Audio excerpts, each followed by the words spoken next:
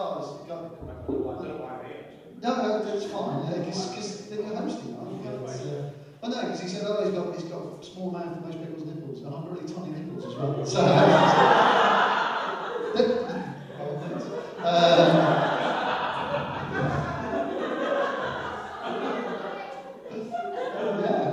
I believe. So it's not there. You're not at all. Just miss nipples. It's alright because Helen promised you would flash. So yeah, I'm not going to forget. Go on then. What was the other? Do you have any other questions?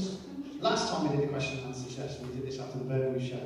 And the first question that Rob asked was, why haven't you done all the good stories that we wrote properly?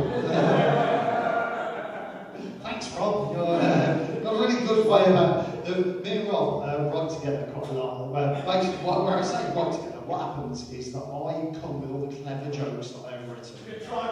Contrivance, right? And he goes, no, don't do that. That's shit. That's shit, and you're a bad human, right? And then later, when I'm feeling really low, I will tell him about an embarrassing thing that's happened to me in the last month. As conversation, and he'll go tell that. And he's genuinely most of the time right. So I do thank him for that. But we only do it once a month because that's all I can stand. And what was really lovely was we did a gig a while back where another comedian, we've had a writing session before, and another comedian came off stage, and we instantly both gave him notes like we would give each other notes, forgetting we didn't really know him that well. That's shit, that's a bag of shit. What are you doing? What are you doing with your life? Come on, get your head in the game. And then we got, dawning realisation, we've just crossed so many codes. It was really lovely. So, question? Have you ever got that stand? Yes. The reason why I've asked this is that I have a code. Man's going to have a code, right? And my code is that I won't have one-night stands, right? And Rob having a conversation with us at the pub. And he said, what are you doing this weekend? And I said, I'm taking out Emma. I'm going out with Emma, take her out for dinner. And he went, is that Emma the one who's a bit of a psycho? And I went, yes. I thought you found a bit of a knob. And I went, yes. I said, why are you going out with her again? And I realised the reason I was going out with her was so I could have sex with her a second time, and then it wasn't a one-night stand. I hadn't broken my code. And that was the story that I thought you were going to tell at the start, which I was really glad you didn't tell, and then I told it anyway. So, them's the rules, I don't know the rules. So, anyone else got a question? David? When we're at Cheerful Comedy and we're all in the audience, what do the comedians talk about around the table that isn't funny? No, it's basically bitching about other comedians. So basically, that's all we do. I'm the second best bitch on the comedy circuit. It's not I'm really genuinely good at bitching. Because it's one of those things you just go, like other people I've told this to, they go, that's terrible. No! Basically, bitching for comedians is like picking fleas for monkeys. It's like, I don't really want to, it's just how we show social sort of, have you, where were you last night? I did a gig. Oh, he's a twat. And I realised I just used a real comedian's name. But he is a twat, So, there we go. Generally it's just going, where are you? We catch up with each other and then we get quite seriously. I mean, to the point where we do gigs that are miles away, sort of 4 or 5 hours away, and you'll jump in the car and you'll go, hello, where have you been this last week? And you will bitch for 5 hours, get to the venue, do some comedy, get in the car, bitch for another 5 hours. No, it's lovely. We've had some weird conversations. I drive Rob to a lot of gigs because he doesn't drive, because A, he's fundamentally lazy, and B, medical, which sounds like an excuse. Doesn't sound like a real thing, does it? What's that, Rob? I've got electricity in my brain. Maybe.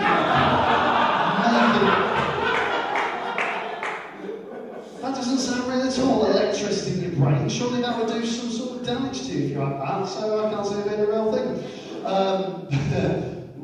The weird thing is I once got home and found out that Rob had, because he'd just been messing with his phone, and had just been putting up on Twitter all of the terrible things I'd said within the sanctity of the cardinal.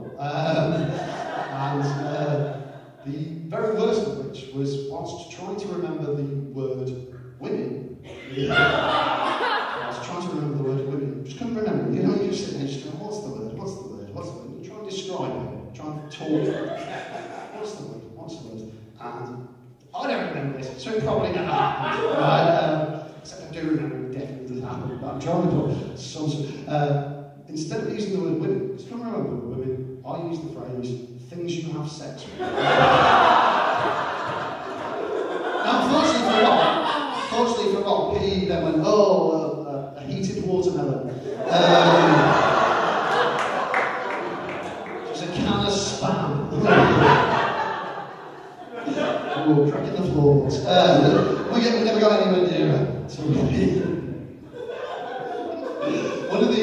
One of the most fun things about doing comedy is the car journeys, and we have sort of little games that are supposed to stay in the car. That's the rule. It happens in the car, stays in the car. And we have one of the things is top three, which is who are the top three comedians of your sexual inclination that you would have sex with on the comedy circuit. And this wasn't Rob thoughts. Someone else said a vile and horrible thing. But we were discussing a female comedian who is mentally. One of my friends described having sex, what he imagined having sex with her would be like bathing a cat. There would just be nails and crying from you and her, scratch marks everywhere. Oh, gotcha. It's on the list. Do we have any more questions? Yes. Yeah, we do. Oh, the best gig stories don't make any jokes. You just go, I did a gig at the Glen, it was lovely. It's just bragging. It's just, 450 people, tell me every word. They don't make for the funny stories. The bad gigs make for the funny stories. I did a gig in Wolverhampton for a charity a while back. Not a proper charity. It was one of those sort of like, hey, it's a charity fun day. And they said, we want 3 comedians for this. And we all got roped into it. And it was, we were on before the karaoke. We were supposed to go on after the karaoke. We were on before the karaoke. We were sat in what was the green room, which was just sort of like a cupboard. And this bloke who was on later wandered out. And we chatted for a bit. And then he wandered back in, having blacked up, so he could play Louis Armstrong. And this was in the year of our Lord, 2011. Last year. But the amazing thing was, he blacked up, but he wore gloves. So, I don't know, there's something there about him. Oh no, I'll black up my face, but I'll wear gloves. Weird. But I was just sort of sitting there just going, that is really... And then, it's really strange. So that was a really weird gig. One of the weird things you do about weird gigs is when you're just not allowed to say, someone saying, don't say a thing, because something bad has happened in the general area. If you say this thing, they're going to hate you, and your brain will not leave that alone. It's like one of those that when you've got a loose tooth, it's just like, poke that, go on, talk about that. Go, no, I can't. There's been numerous times. Whereas Rob would just go out there and go straight away. We did a gig, one of Rob's jokes, I think one of your opening jokes is about cancer. And the landlord of the pub had just lost his mum within that week to cancer. And Rob just went, no, doing it anyway. It's on the list. There's a set list, I've got to say it now. Why have you killed his wife? No. You said that in a way that's, I'll be honest, don't protest too much. I'm not cancer. But you're not serious as cancer. Rhythm is cancer.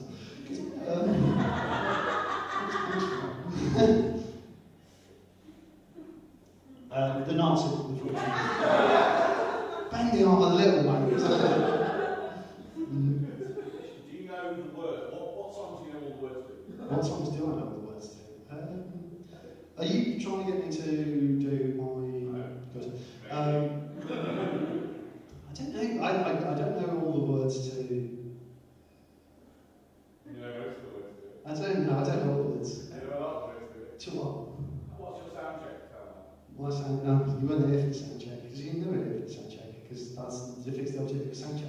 But my sound check used to be just saying the word bass, because bass is quite a basic word to say bass, and then people couldn't test if there's too much bass on it. And then just got extended to going, bass! How long can you go? Death row!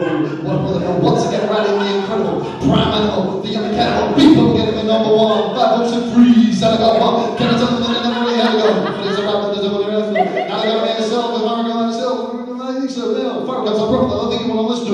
What you want to do is follow for now. Hold up and say, make the miracle. I've got the lyrical back, it's black gold, then we're going to win, check it out.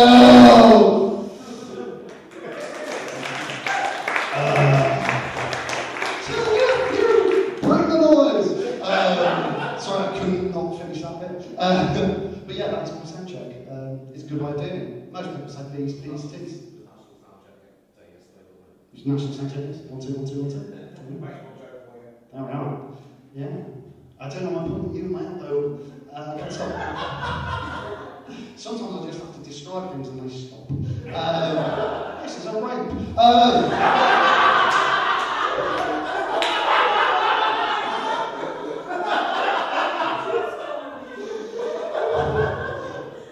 One of the most amazing things about doing comedy is basically is the filter between what you think and what you say that's usually there goes. And that's one of the things is where, basically, I think everyone has a certain thing where you have a thought and then you say the second thought.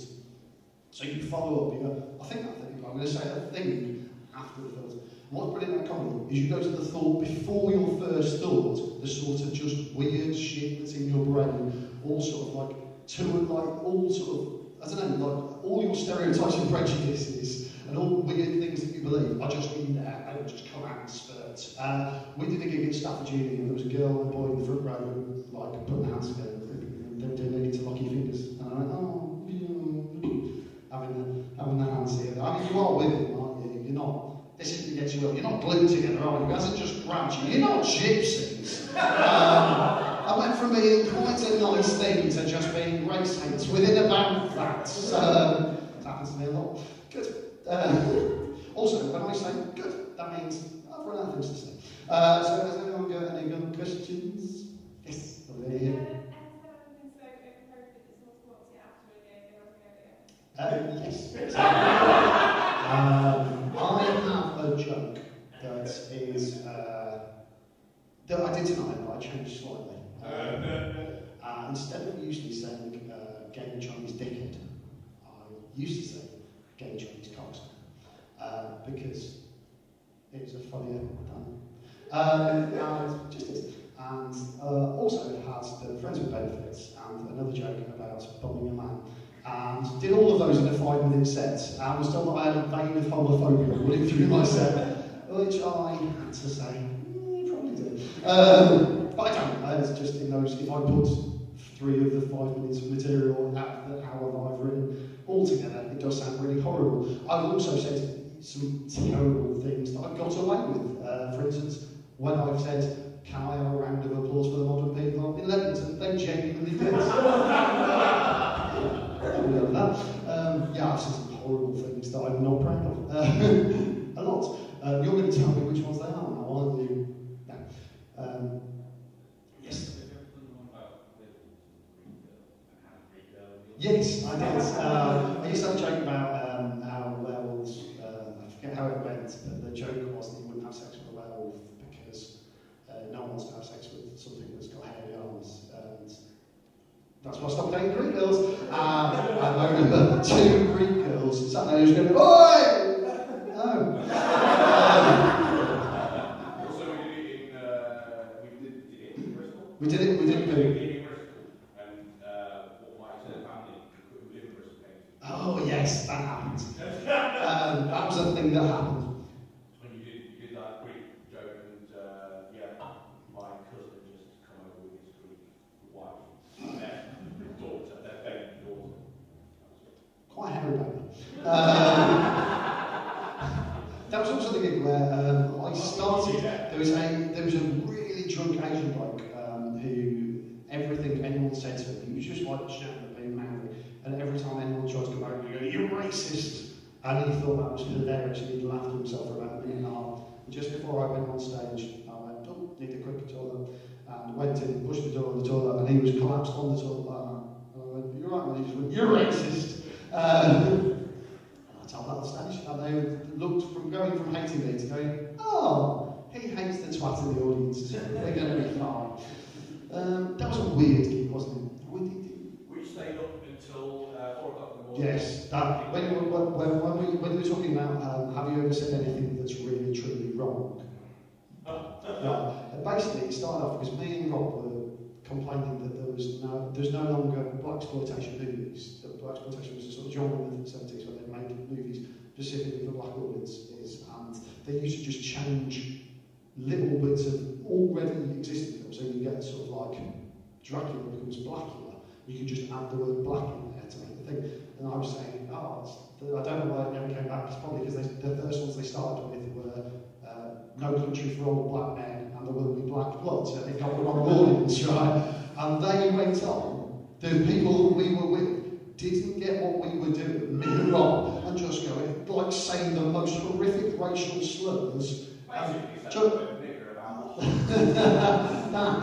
that's what we were just saying. And I found a note on my phone that I'd put on Facebook at 4 in the morning. I love lock-ins. I have no recollection of saying that. But yeah, that was one of those ones that you don't want anyone to see you do or mention 2 years later at a gig during a Q&A session. No. Okay, to the point lady there. Go on, what was your question? What would observation of comedy in the future be like? See, this is part of the thing, because I mentioned before that my brain is a horrible, terrible place to live, as you can see. And I was worried about, because I have no other skills, I am this. And it's a silly, silly job. And I'm genuinely worried that one day they're just going to go, "Charlie, why are we living in a hovel?" And you go, "Because I did a comedy song. Because I did silly, stupid comedy and I didn't get a proper job." Right? And I was genuinely worried about what comedy would be like if the apocalypse happened, because I have no other skills. So just sitting there just going, "Hey, good evening, yeah, it's nice to be here in Sector 7. But then last night I was in the tortured nuclear wasteland formerly known as Earth, so it's nice to be anywhere. Yeah. Say good evening, it's hard to tell, we blacked out the sun. Why is it like, why is it when you're getting all those little bits of scraps of rubber and you're trying to cook a leg that you found, little scraps of rubber, and you're trying to burn them and you're cooking the leg, why is it then that raiders attack? Who's them? I'm allowed to say that because some of my best friends are raiders. Well, not my best friend, because he's just the man I see most often because he's taken my son hostage. I just want him back! Just want him back! But he wanted 8 tins of beans for him, and I've only got 7. 2 of them have got sausages in, so... No, but kids, they're sort of the funniest things. Like, you've got kids, they're sort of the funniest things. One the other day said, "Tell him my foot hurts, my foot hurts." So he took his shit off and was crawling with maggots. So the funniest thing. So, anyone in Sector 9? Give me 6. Oh, I didn't see that shit. No, I'm sorry about that. So that'll be comedy. Post-apocalyptic nightmare. What's really interesting is I don't know whose voice I'm doing now. It's sort of generic mid-90s observational comedy. One of the most interesting things, because I grew up on observational comedy, and I just thought it was just saying what you think, and I lost my virginity quite late. I was quite a late bloomer, and so all of my sort of thinking about how sex was supposed to go was taken from early 90s thing. So I was fully expecting it to be a horrible, awkward mess of just sort of like, oh, I'm going to finish too soon, I'm going to have an awkward foreplay, I'm going to miss that, I'm going to be able to find the clitoris, I'm going to leave my socks on, I'm going to fall asleep immediately after. And then none of that happens. I've been told I can't tell that's material because it is just bragging. Ladies, I'm competent. That's what they call me. Paul the competent savage. He's also quite autistic, so I'll be thorough.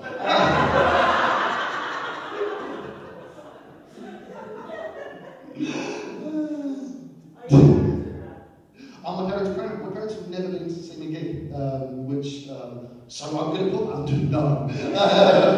Which is, they're not unproud. My mum did. This is just a little thing where my career is at the moment. My mum was on the phone the other day, and she was catching up some relative I didn't know on where me and my brother and my sister-in-law or cousins were. And usually comedians, they will do poetic license, they'll be great with truth and they'll exaggerate. None of this is made up, this is word for word, right? So she's like, oh, our David's just got a job at the British store and Manila. He gets his own driver, he gets his own house, he's got his own maid, it's amazing, right? Our Becky, she's just got a job as a tutor in Dubai, amazing. Vicky, she's just done a speech at the UN, Norwegian, she's been booked again to do it in Norway with Kofi and Nan. It's amazing. Mark is a consultant out in Amsterdam. Chris is going around the world travelling, that's pretty cool. Nick's just been promoted his job as an actor in London. And Paul. Paul drove 300 miles to do a gig in Portsmouth last night. No, I think he got paid. And I did! I got paid! Oh yeah, I got paid! I got paid, the gig didn't even happen. That's how fucking good I am. I got paid.